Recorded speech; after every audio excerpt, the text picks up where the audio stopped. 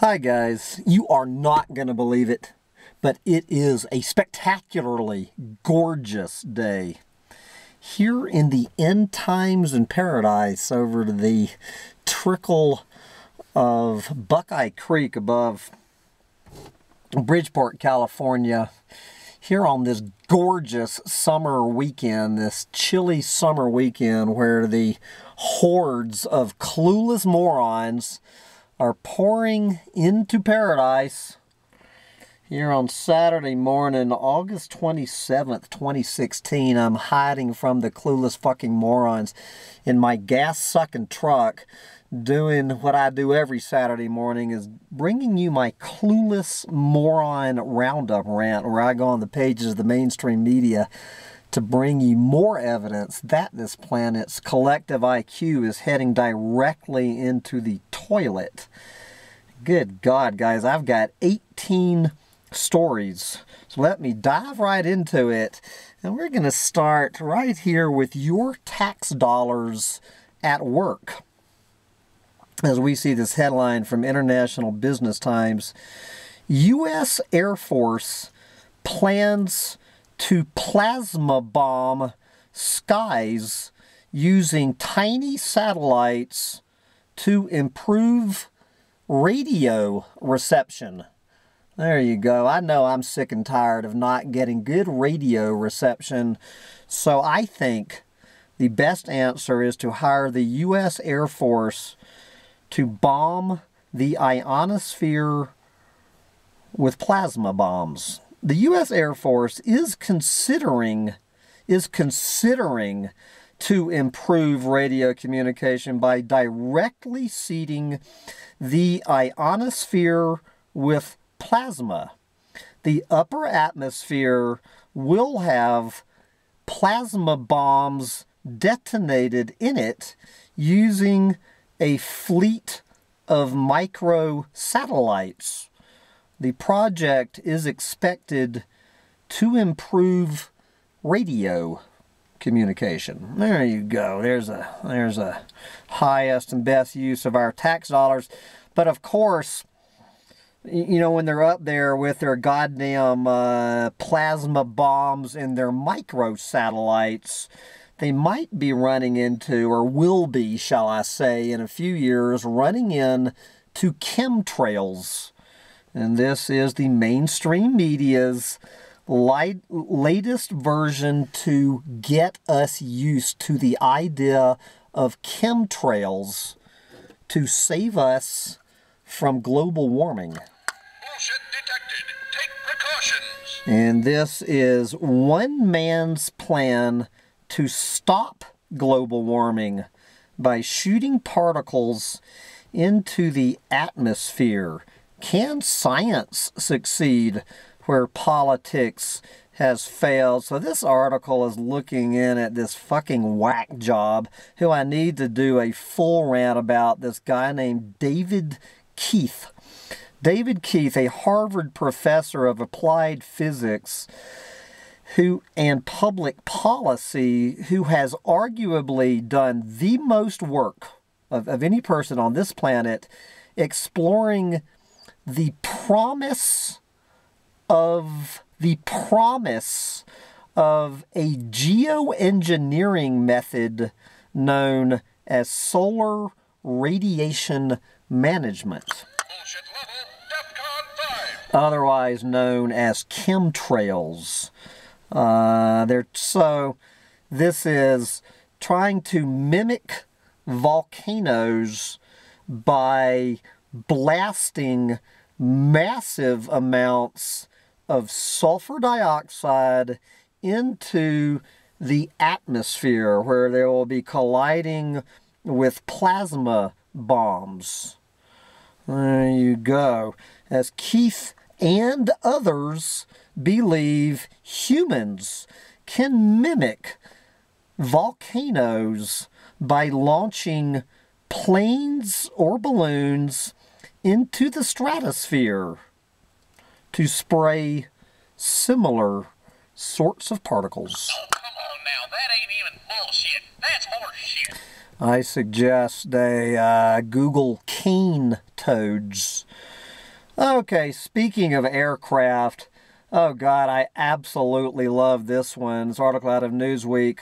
Watch as the world's largest aircraft crash lands. I saw this article a couple weeks ago about them flying this giant thing that looks like a blimp, praying. I had visions of the Hindenburg, and my dreams came true as I see the world's largest aircraft has crash landed on its second test flight, causing damage to the cockpit. Unfortunately, no one was killed. This is the 302-foot long Airlander 10, came into difficulty Wednesday after reportedly hitting a telephone pole and crashing into the field. According to a spokesperson for hybrid air vehicles, the aircraft's developer and the crew is safe and well. Quote, quoting the spokesperson, quote, "The flight went really well. The only issue was when it landed." And from the Hindenburg to the, hopefully, if ever I have prayed for an eco-Nazi vision, you can imagine, from the Hindenburg to the Titanic.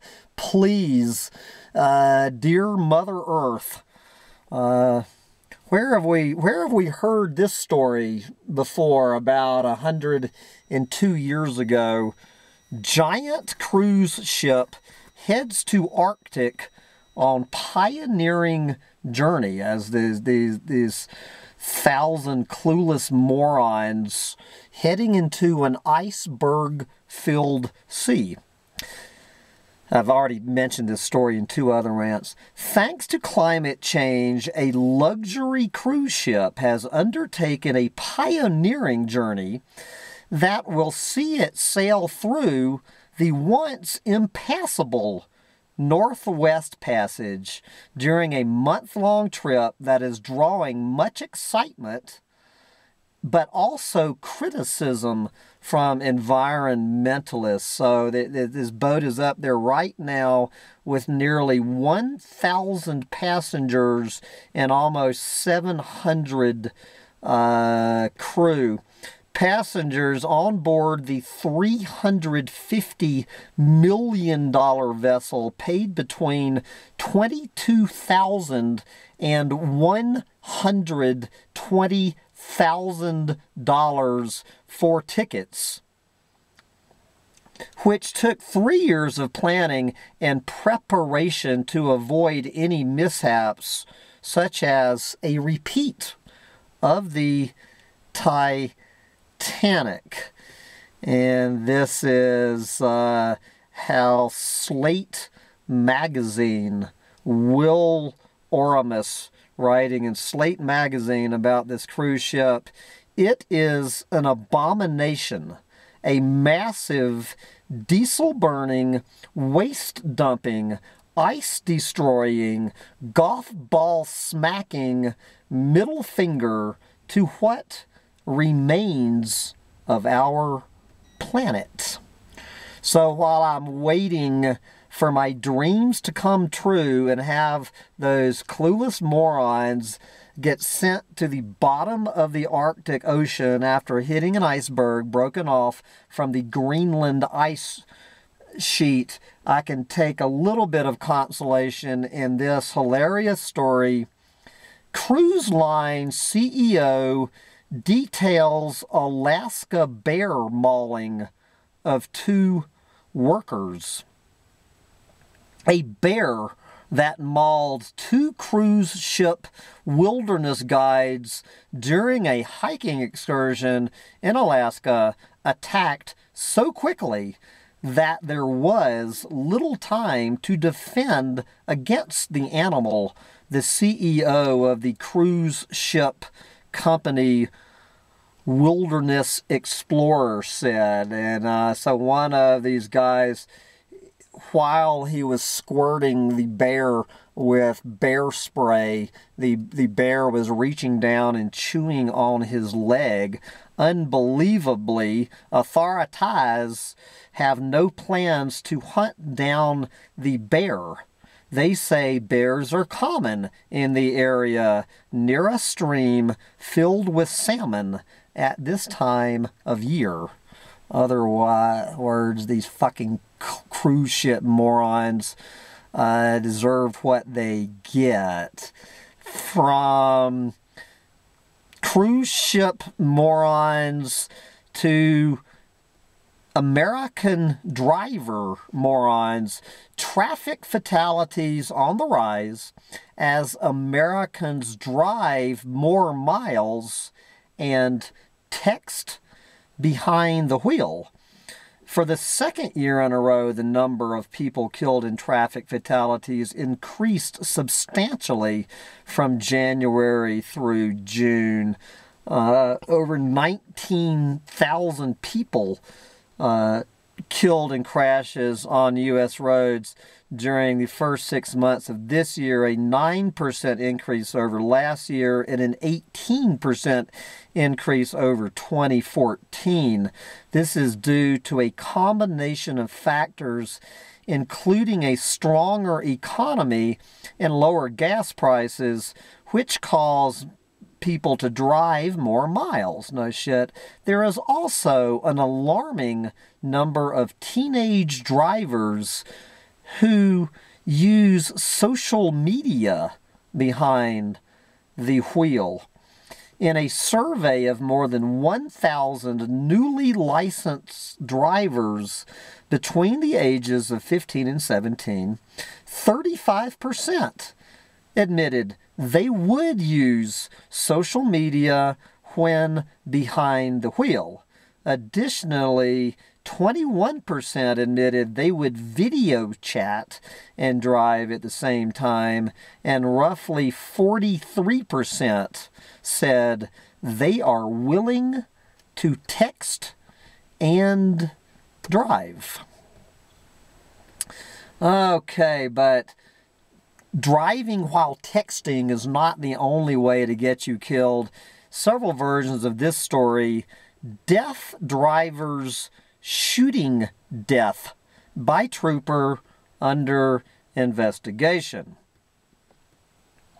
In North Carolina, where state troopers are trained in dealing with the hearing impaired, investigators are still trying to unravel how a traffic stop turned fatal for a deaf driver.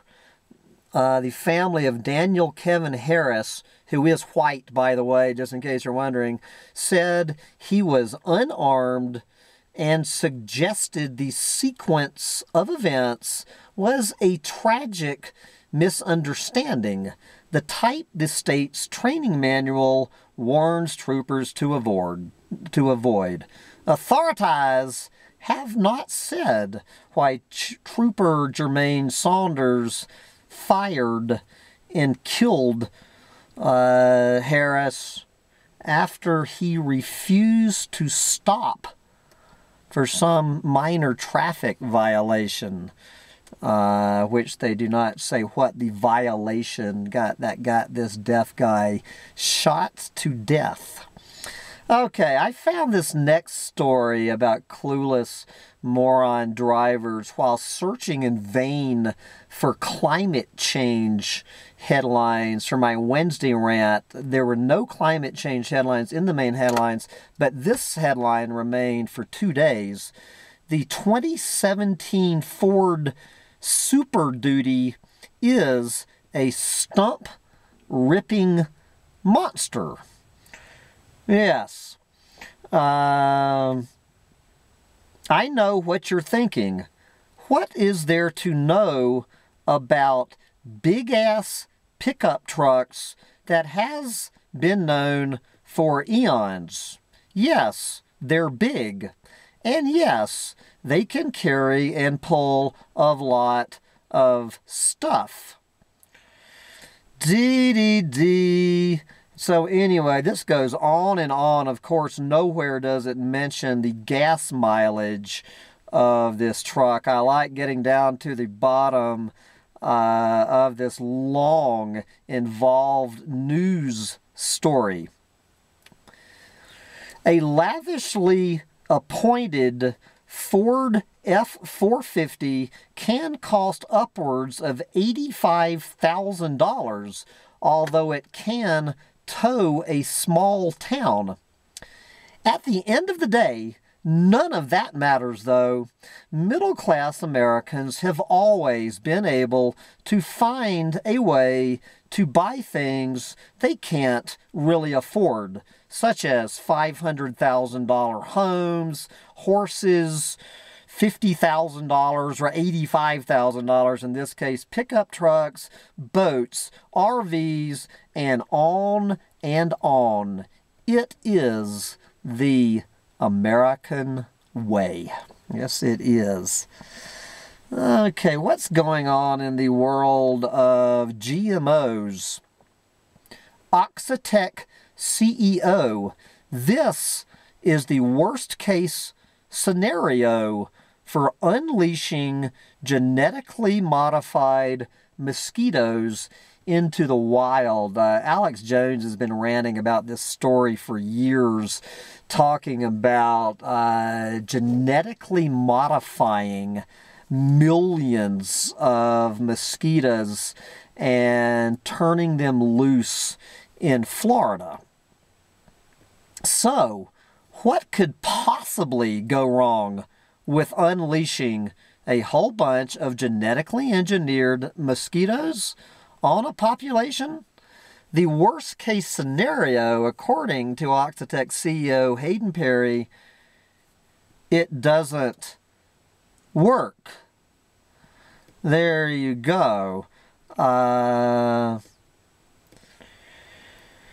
Let's see the bottom of this story. So, you can rest easy knowing that an out-of-control mutant mosquito population was not in the running for worst case scenario. Warning, warning, bullshit alert. Okay, from GM Mosquitoes.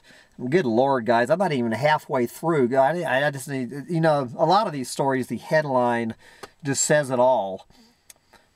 Don't count on technology to save you in a disaster. Two stories about Pokemon Go.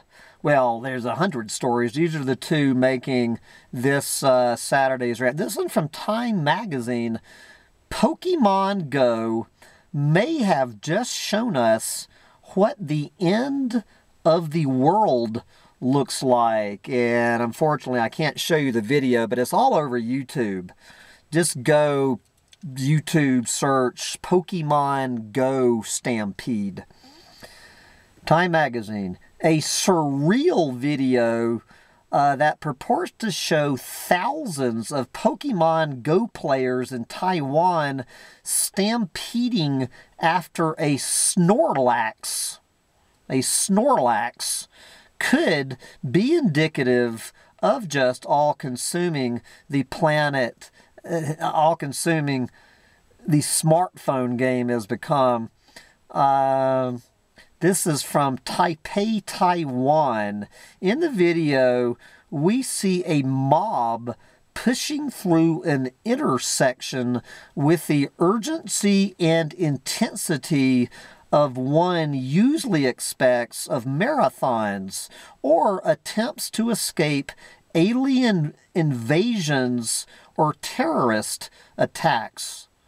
There was a Snorlax waiting for them, it is alleged, so they took off en masse. I would love to compare this video of these clueless fucking morons to the King Kong movies from the 30s. And as long as we're over there in Asia, looking at Pokemon Go from Taiwan to Japan. Japanese truck driver playing Pokemon Go kills pedestrian.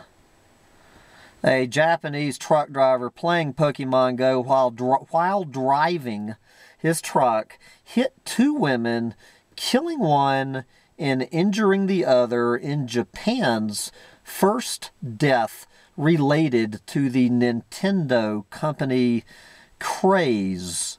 A spokesman for Nintendo offered condolences to the family of the dead woman. Good Lord, I'm already up to...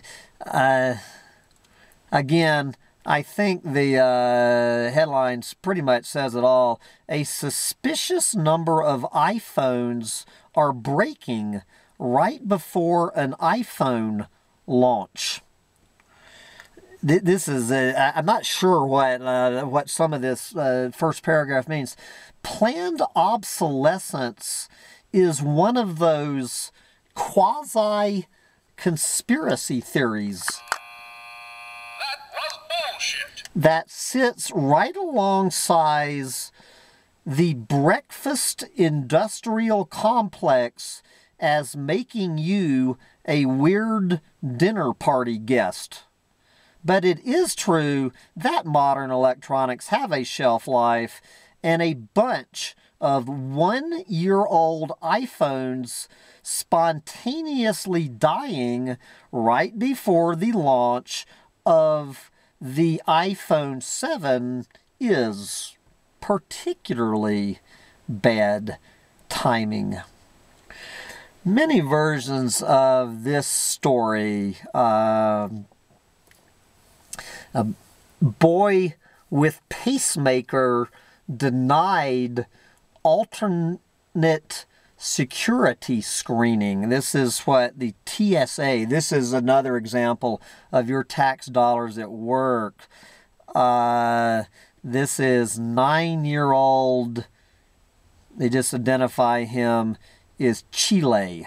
They don't give his last name. 9-year-old Chile always goes through alternate screenings at the airport because a pacemaker implanted in his heart doesn't allow for him to go through metal detectors.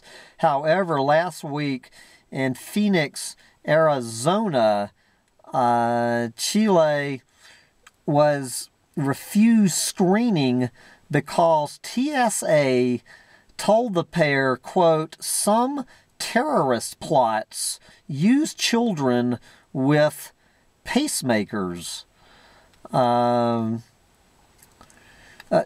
Instead of the, quote, typical smiles and use of the other machine or swiping his hands for explosives, Chile was surrounded by no less than 18 TSA agents and police officers, taking more than 1 hour to get through the TSA, this 9-year-old terrorist with a heart condition. Okay, good for Hawaii. Hawaii wants people to stop swimming with dolphins so they can get some peace and quiet. So we see chronic disturbance to the resting dolphins can negatively affect their health and fitness.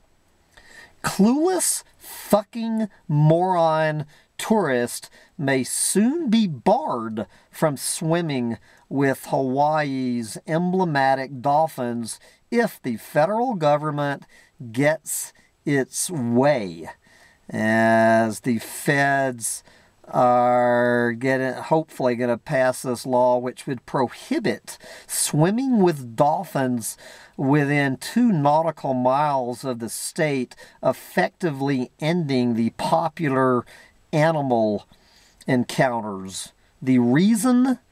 The nocturnal dolphins are trying to sleep. From Clueless Morons swimming with dolphins, with sleeping dolphins, to Clueless Morons licking bats. As we see bat lickers lick bats in a bat cave and get caught. On March 16, 2015, two hikers named Cody Foster and Dusty Ray Gill licked a tricolor bat in violation of federal law. The bat was hibernating in this cave in West Virginia's Monongahela National Forest, remote enough that if the hikers had just kept their bat-licking escapade to themselves, no one might have ever discovered the crime. Unfortunately for the duo, they also spray-painted their names on the cave wall and uploaded their adventure and evidence of the crime to Facebook.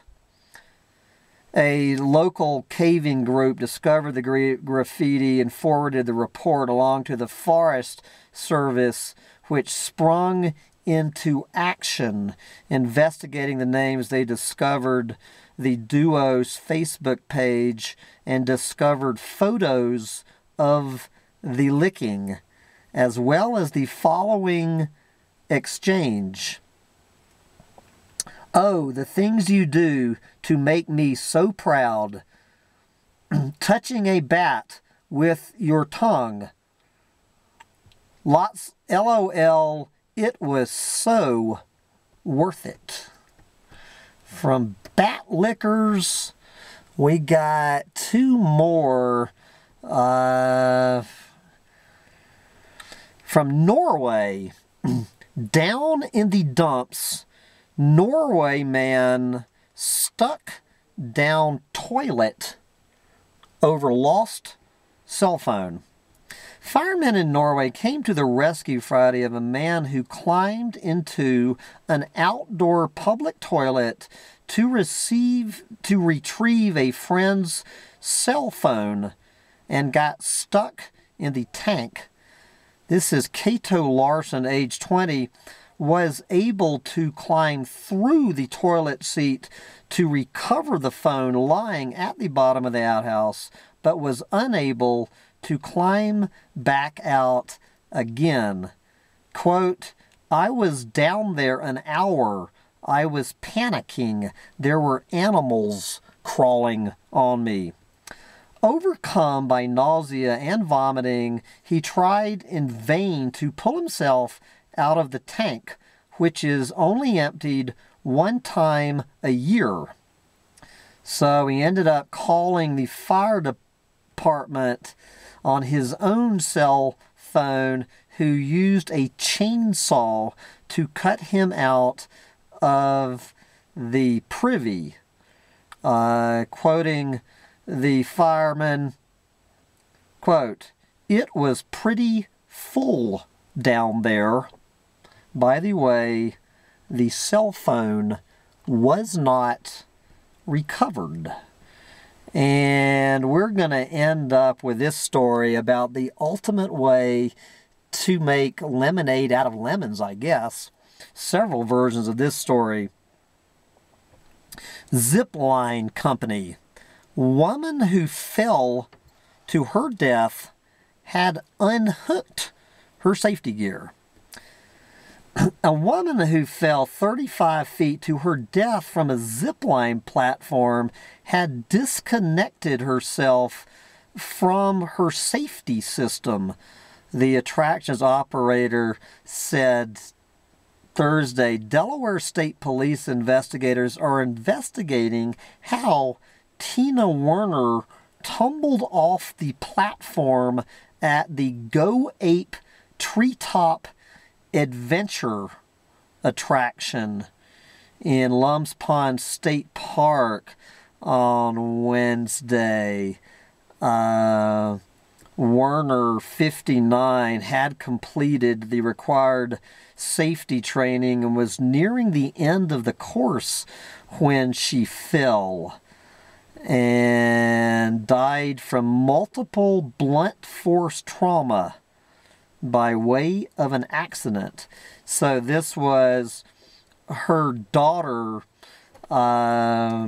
Melissa, eulogizing her mother on Facebook.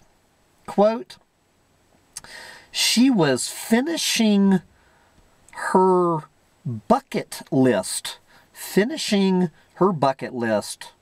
Close quote.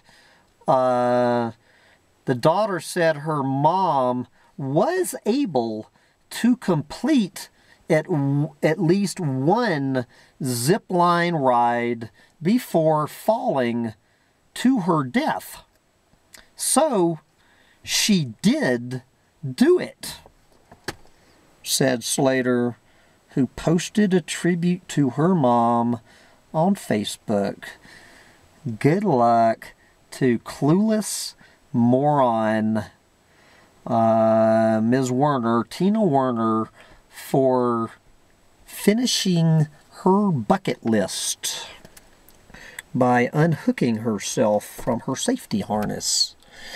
Anyway, guys, I have got to wrap up this week's Clueless Moron Roundup Rant and figure out where I'm going to hide for my last weekend in paradise, because there is no way I can withstand the invasion of clueless morons for Labor Day weekend, so I need to get the hell out of here. Bye, guys.